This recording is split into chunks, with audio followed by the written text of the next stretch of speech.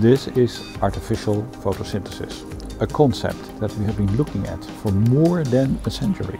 And now the time has come to really make it work and bring it to a large scale for chemicals, for fuel and for taking CO2 out of the atmosphere.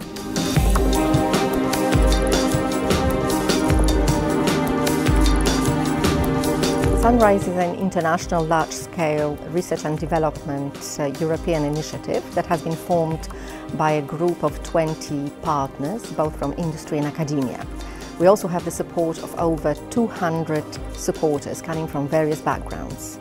We work towards development of sustainable alternatives to the economies that are currently based nearly completely on burning fossil fuels.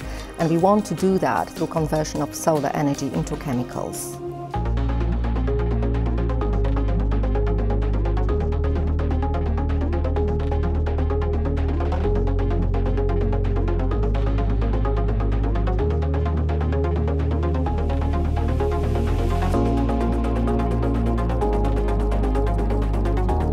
Solar chemicals are an effective way to store solar energy, and they have the potential to make our current way of producing food and materials sustainable.